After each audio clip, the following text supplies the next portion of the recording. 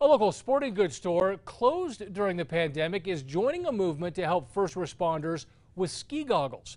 Sport Systems is part of the Googles for Docs program, donating goggles to first responders. They've donated about 100 pair of goggles to police, fire, and hospital workers.